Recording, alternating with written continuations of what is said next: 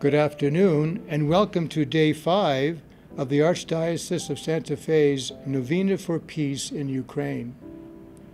I am Archbishop John Wester, and for the following days, we encourage you to join with your family and friends as we all pray for peace, not only in Ukraine, but throughout our world.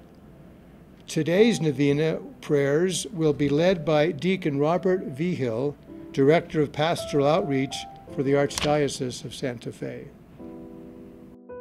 Good afternoon. Welcome to Day 5 of our Novena for Peace in Ukraine.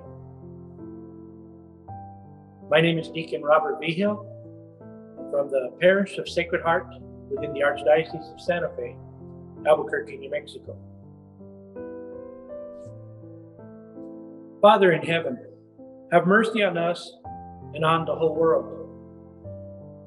You sent your Son, the Prince of Peace, for the salvation of the world. We pray that the peace of Christ will reign in Ukraine.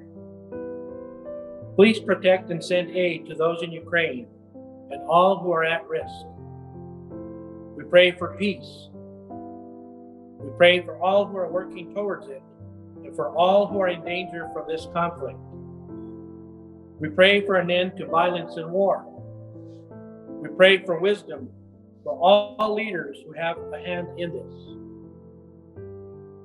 Lord God, please help those in most need of thy mercy.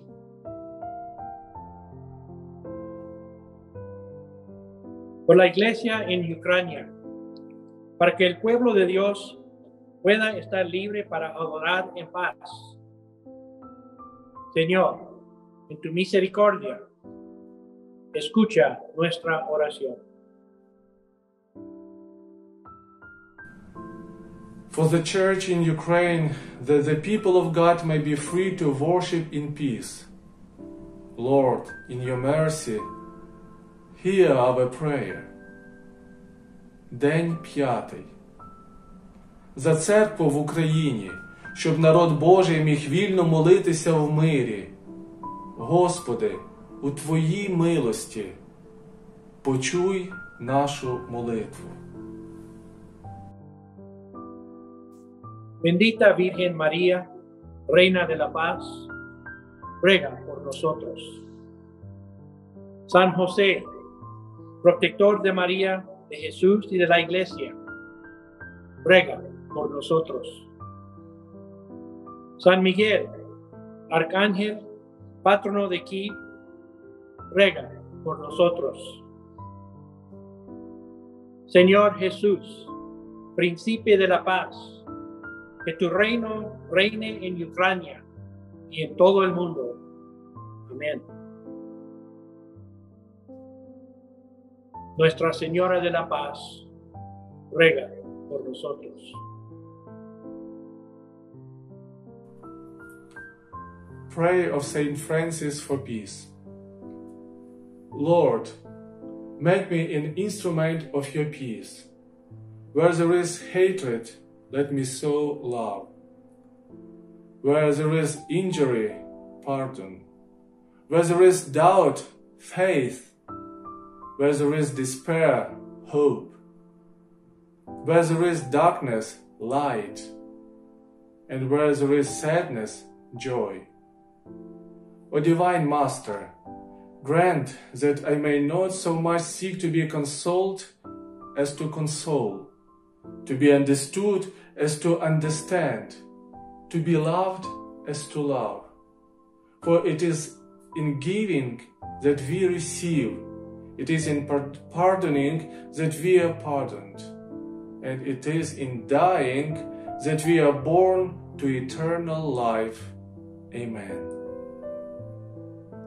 Молитва святого Франциска за мир. Господи, вчини мене знаряддям Твого миру, щоб я сіяв любов там, де панує ненависть, прощення там, де панує кривда, мир там, де панує незгода, надію там, де панує розпач, світло там, де панує темрява, радість там, де панує смуток. О Божественний Учителю, чини так, щоб я міг не так шукати відради, як давати її, Не так шукати розуміння, як розуміти. Не так шукати любові, як любити. Бо даючи, одержуємо. Прощаючи, отримуємо прощення, а помираючи, народжуємось до життя вічного. Амінь. Thank you for joining us today on this day 5 for our Novena for Peace in Ukraine. Join us again tomorrow, March 19th, 2022 at noon, as we welcome Most Reverend James Wall, Bishop of Gallup, for day 6 of our Novena for Peace in Ukraine. I'd like to offer some possible acts of reparation that we can all do. I invite you to choose at least one of them. For example, you could take a break from television and social media today, and then consider spending that time praying with today's reflection.